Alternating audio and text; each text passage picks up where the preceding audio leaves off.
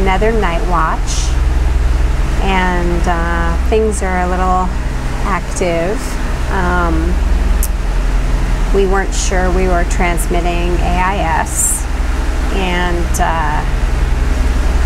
ships just sort of disappear. They'll appear and disappear, so we're still getting used to all the systems. And it was very strange to me that there weren't that many ships near Puerto Rico.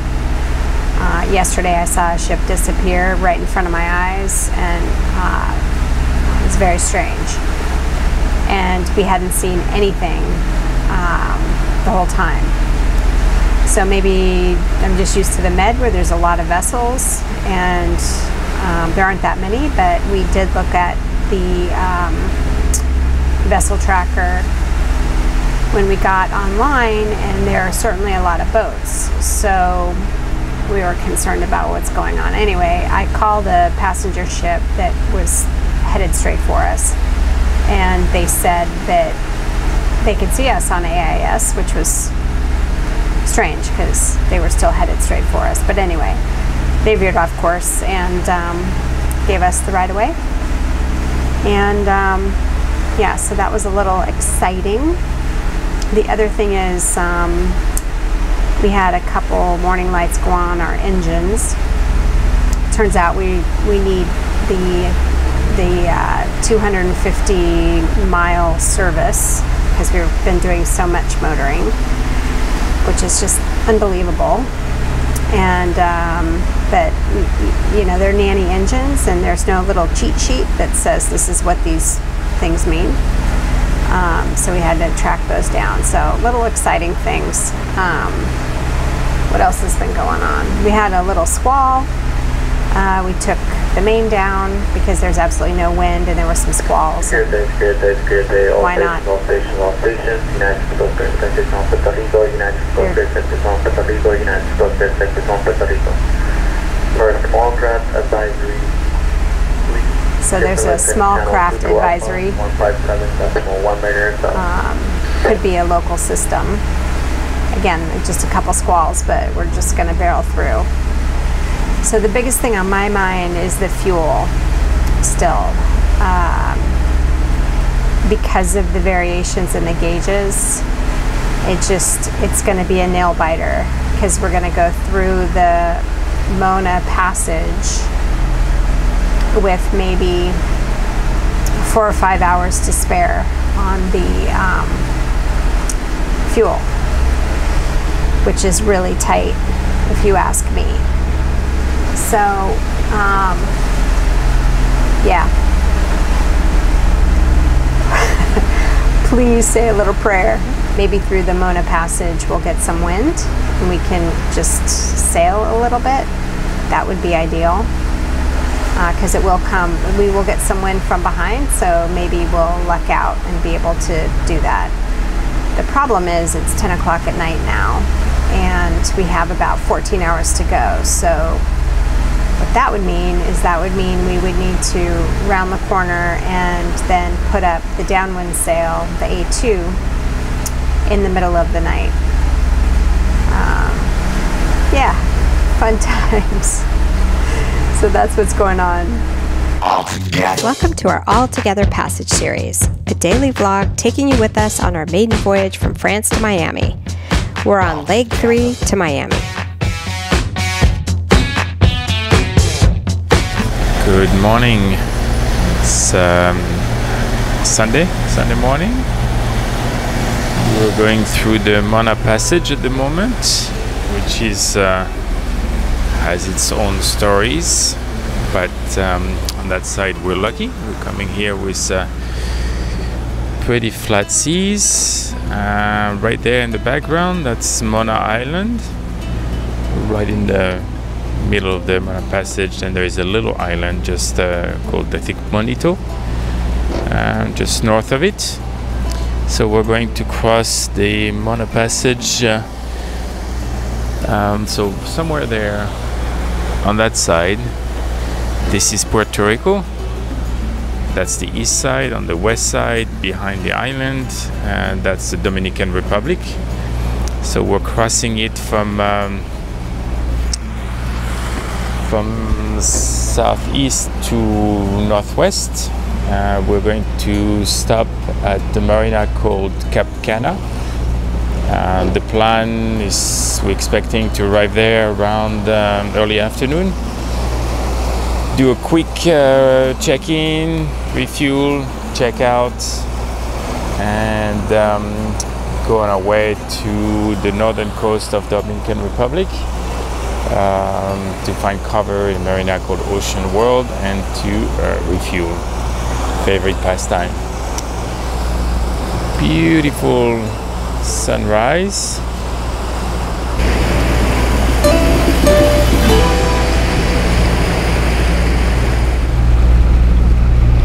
This is the Mona Passage right now.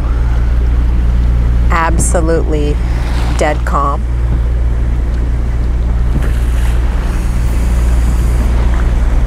I'm one of those people that goes on Google and YouTube when there's a weird area of water, and I watch all of the scary footage, and there's a lot of scary footage for the Mona Passage, and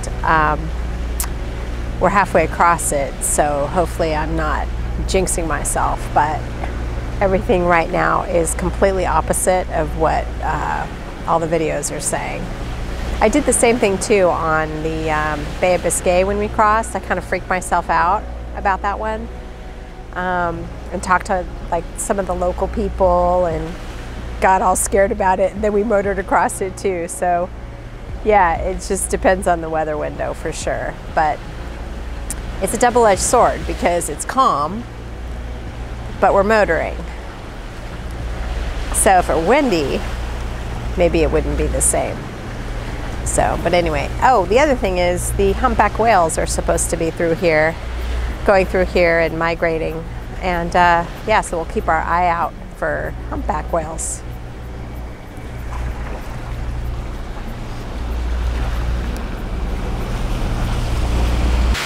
There's supposed to be whales. Did you know that? I heard about it. Yeah. No sprays that I've seen. I know. Let's keep our eyes peeled. Maybe there's a season. This is the season. It is? Yeah, yeah. Well, how's your morning going? Who's yeah. that? Went shot 3 hours ago, so they're probably here. Oh, wow. About 80 nautical mile difference.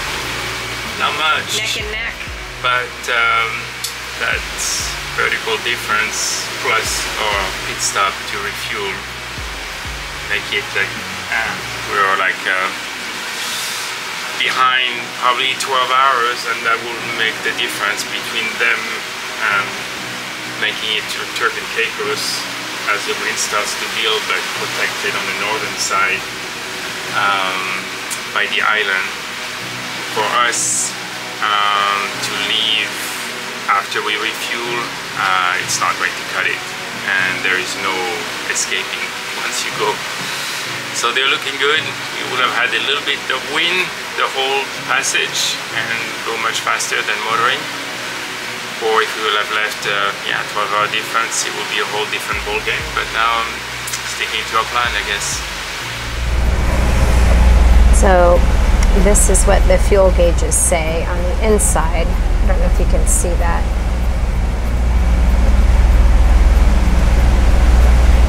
So they're both saying 12%, about 30 liters. So the gauges on the fuel tanks say 12%, but the line is here, the blue line. So according to the blue line, that's more than 12%, but we don't actually know the shape of the tank in the back. So I'm going to try to look.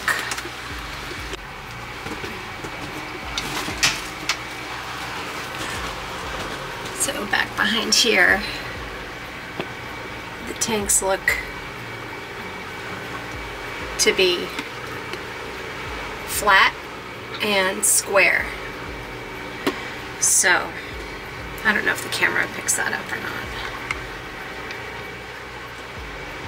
You can see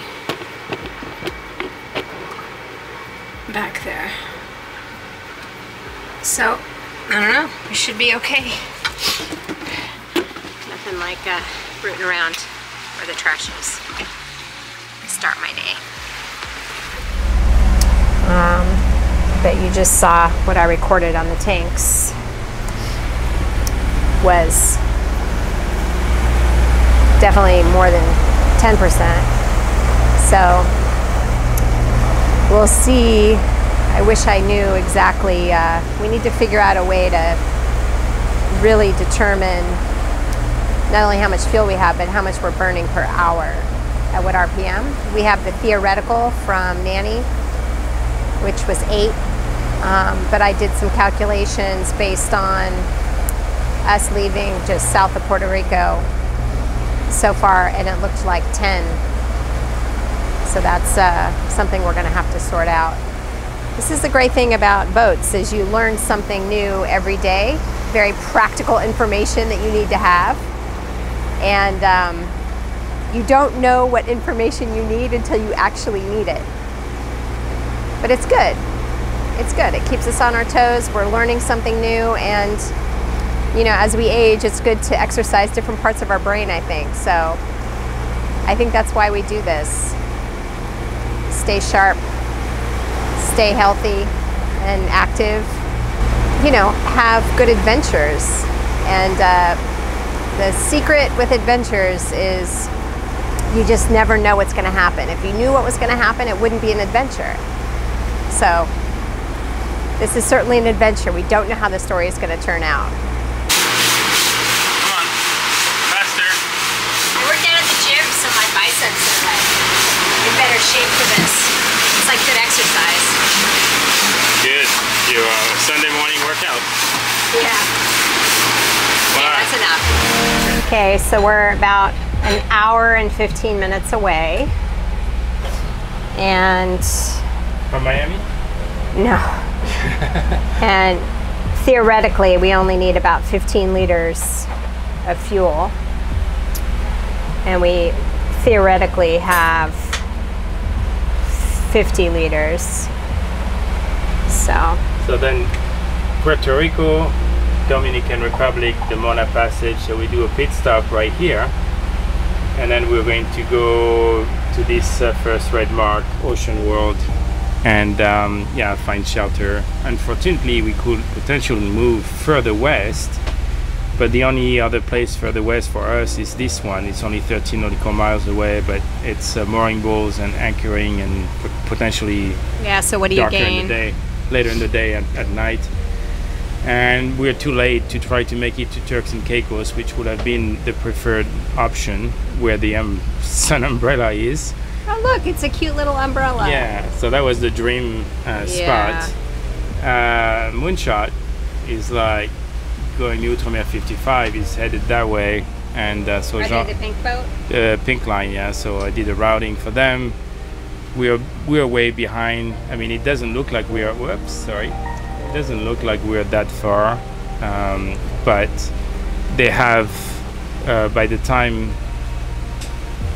we stop, we have like at least probably now 90 or nautical miles, and by the time we stop and restart, they'll be like further away for us. That's just a long way. The bad weather is coming, and the challenge is you have to enter from the northwest part.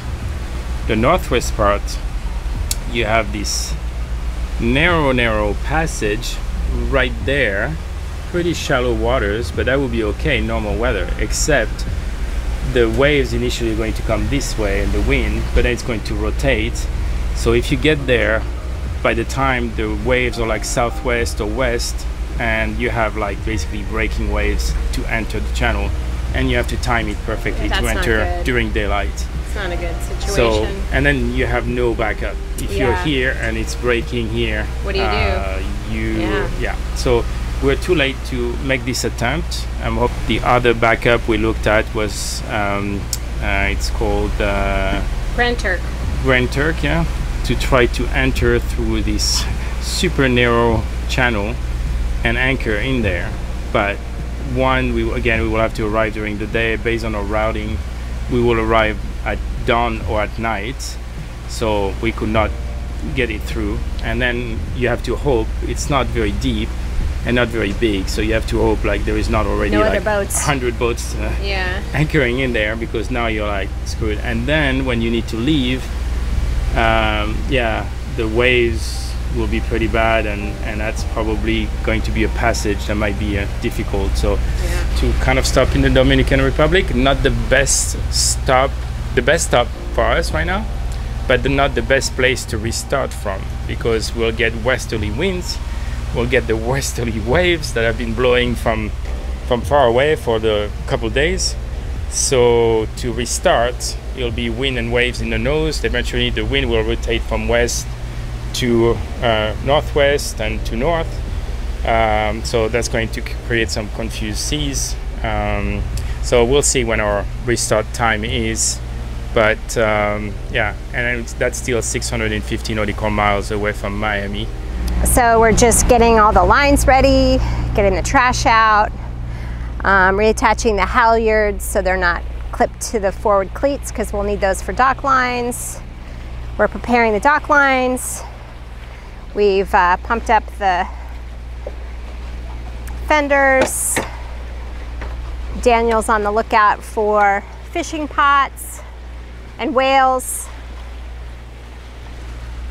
And Stephane is prepping our little experiment to try to determine the levels on the tanks when we fill them up. So we have a really high-tech system with duct tape, because duct tape is the thing that solves everything.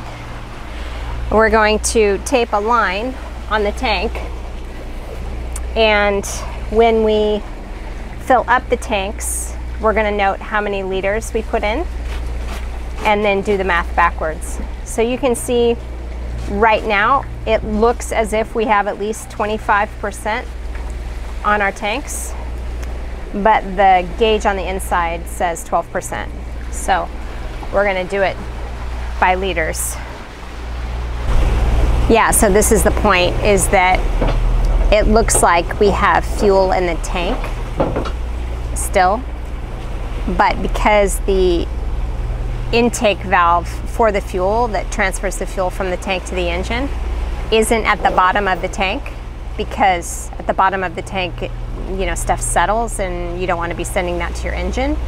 So the intake valve for the fuel is above that. So your tanks will look like you have fuel, even though you can't actually use the fuel.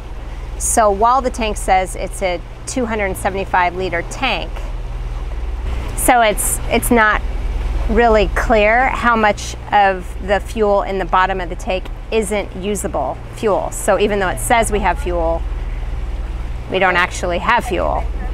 So this is going to help us a little bit at least know how much fuel we're putting in, and we can assume what we have now is zero fuel. So even though it says 12%, that gives us a little bit of a cushion. We're told by outremer that at 0% on the C zone, there's still fuel going to the engine, but we don't know anything below that. Like, we have no idea what's below that, or how many liters are left between 0 and the bottom of the intake line.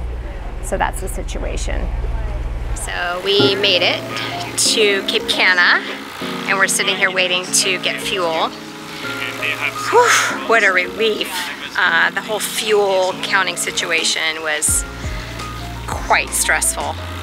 So how it works here is you go in to get the fuel, and then the immigration people board your boat, and you check in and you check out at the same time.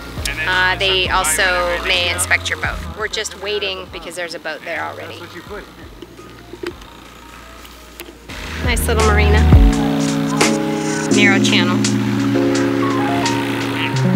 Yeah, because we're moving with the wind, so we felt like more current wind. One step closer. It was like part 1 of leg 1, because we stopped to refuel. We accounted 2 hours. It took 2 hours between waiting for the fuel dock and waiting another hour to get the paperwork done. And so we have another 24 hours-ish to will get to Puerto Plata, the Ocean World Marina, where we will weather the storm. Are you waiting for this guy to come in, or? Yeah. So that's a wrap for Cap Cuna, and now we're on our way to Ocean World, and that'll be more of what we'll talk to you about tomorrow.